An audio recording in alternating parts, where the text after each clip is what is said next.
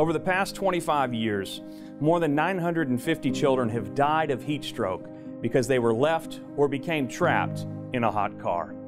All hot car deaths are preventable. I'm State Representative Ryan Rose reminding Arkansans to make a habit of checking the back seat and never to leave a child in a vehicle unattended for any length of time. The National Highway Transportation Safety Administration also recommends asking your child care provider to call if your child doesn't show up for care as expected.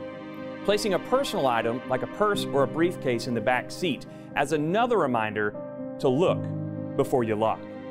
After our first child was born, I began leaving my laptop bag in the back seat for that very reason.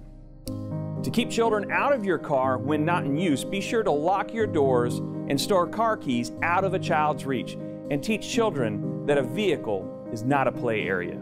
If you see a child alone in a locked car, act immediately and call 911.